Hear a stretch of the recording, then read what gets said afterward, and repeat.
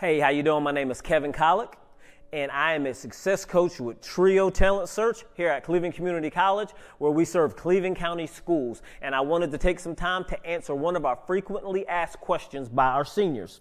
So that question is, my Trio coach said I'm going to have to be dealing with a lot of portals when applying to college. What does that mean? Okay, so basically a portal is a name that the universities use to let you know there's a way that you're going to have to access the website to get the information that you need. They set the information up inside of these portals so that you can easily get the information that you need to make your process easier, supposedly, right? So, and just a little note for you guys. These portals are called totally different things at some schools, and there's a different number of portals for any school that you may apply to. Some schools might have 2 or 3, and they'll be called totally different things, okay? So don't get caught up on what we're calling them in this video, okay? So let's jump in a little bit.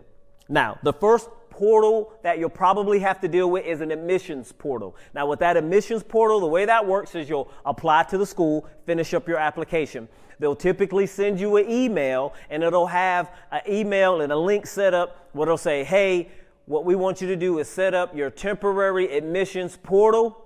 And when you set that up, you'll have a username and a password that you use to set it up. And now you can access your completed application. You can pay an application fee through there. They'll send you messages about what you need to complete or get done for the application. Sometimes there'll even be information about your financial aid status and if you need to submit any additional information or where you're at in the process of getting your financial aid stuff completed.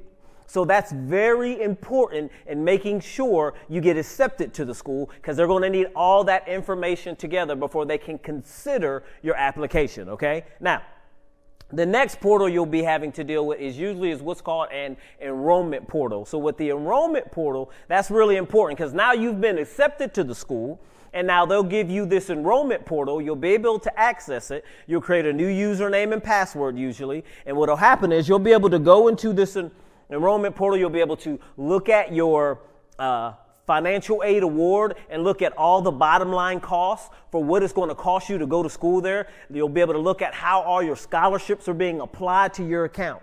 Okay. You'll be able to apply for housing, choose housing. You'll be able to choose a meal plan through this portal. You'll be able to submit for your new student orientation and set that up, right? So this is important because now this gets the ball rolling, right? All the way to the end to where you show up at the school, right? You can pay your enrollment fee in there. So this is all very, very important stuff. You need to make sure you're accessing these portals. If you have any questions about it, please let us know. Thank you.